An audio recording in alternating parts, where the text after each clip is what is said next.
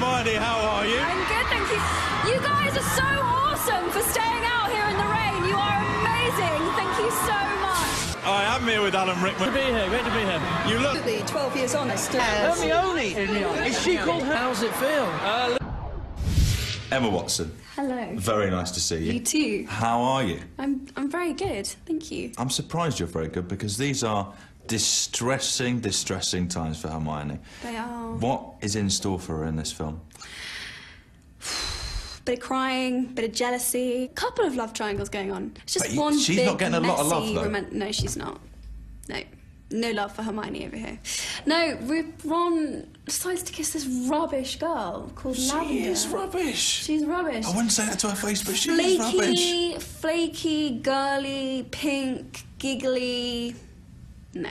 No. There's a nice incident with love potion in the film. Do you think that relationships would be much easier if there was a love potion in real life? I would say it would make things less complicated, but it would probably make things more complicated. It's sort of a short-term I think... approach, isn't it?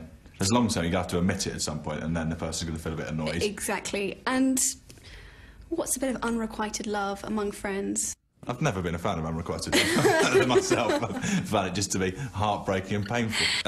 If you were going to administer some love potion, who would you give it to?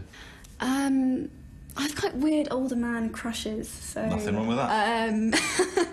I'd probably give it to... Oh God, I mean, don't say Dumbledore. The Bodyguard. What's the guy in that? Kevin Costner. Kevin Costner. Really? Yeah, he's my secret crush. Oh no, I'm getting really bad legs. I really like that. I'm so happy you've admitted that.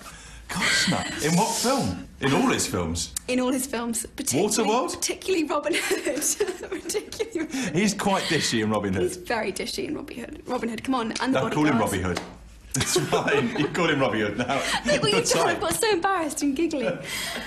In either Robin Hood or the Bodyguard. I can't believe I just admitted that to you. You've been. I'm gonna go. I've got everything I wanted. Interview's over. God. Anyway, thank you very much. Good luck with Costner. If I see him, I'll mention your name. No, please don't. Have you always been a fan of? Oh, I am a fan.